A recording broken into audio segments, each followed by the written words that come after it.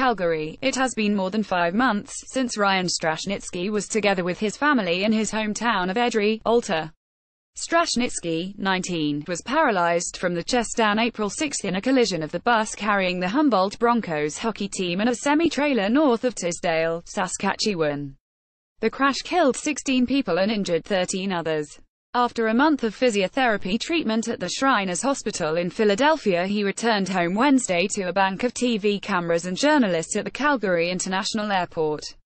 "It feels good. I was just dropping down on the plane looking at the view, it was nice. It brought back memories," Strashnitsky said. "I'm excited. It's been a while since I've been here and seen my friends." Strashnitsky was accompanied by his parents, brothers and sister who spent the past week with him in Philadelphia. He hasn't been in Edry with his family since earlier in the Saskatchewan Junior Hockey League in February. His mother, Michelle Strashnitsky, said it's wonderful for the family to be back home together.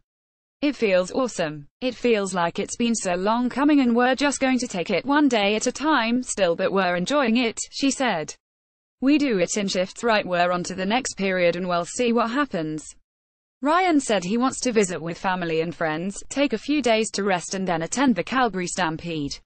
"I'm going to take my girlfriend to the Stampede and have some fun, but then continue physio after that," he said. His father, Tom Strashnitsky, said the next stage of Ryan's recovery will be focused on him learning to do things on his own.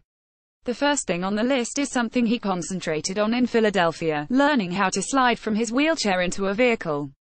"We're going to have a real car to do it tomorrow," he said with a chuckle. I mentioned to him, "No more wheelchair accessible. You're on your own. We're going to do this." The family will be staying at a hotel in Edry, just north of Calgary, until renovations on their house to make life easier for Ryan are complete.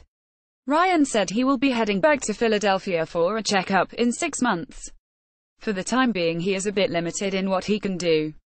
"I feel a lot better, stronger," he said. "I've obviously got stronger upper body and gained some weight back, but there are some restrictions on my back still, so I have to wait for those restrictions to be off and then I can start doing more things."